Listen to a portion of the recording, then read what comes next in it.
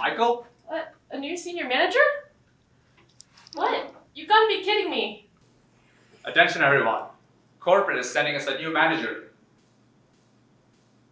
So, I still have my job, right? So corporate decided to send us a new senior manager to take over my responsibilities and oversee the Scranton branch. Am I mad about that? No. As assistant regional manager, I should mention that I'm really disappointed in corporate's decision to send us a new manager when revenue and operations are at an all-time high. Michael has been getting calls from corporate about a new manager for the past 2 weeks. Every time they call, he tells me to tell them that he's swamped with work. He's been busy making paper planes out of the faxes for the past 2 hours.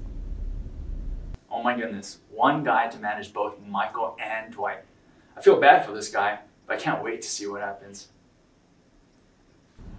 So what do you think about this new manager in town?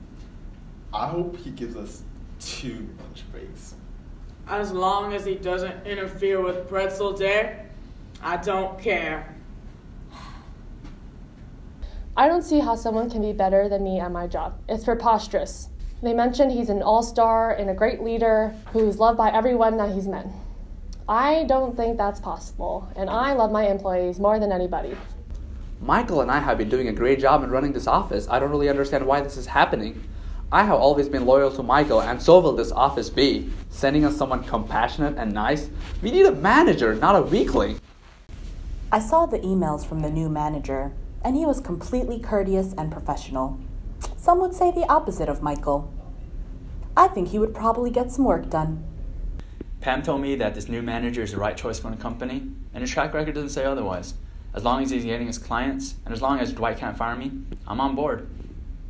I heard the last place he worked, they begged him to stay. Unlike Michael. What do you know about him? Dwight, you're not helping me find any details about this guy. Found him. What do you mean?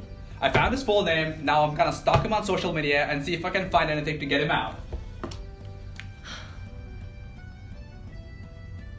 Yeah, that's him.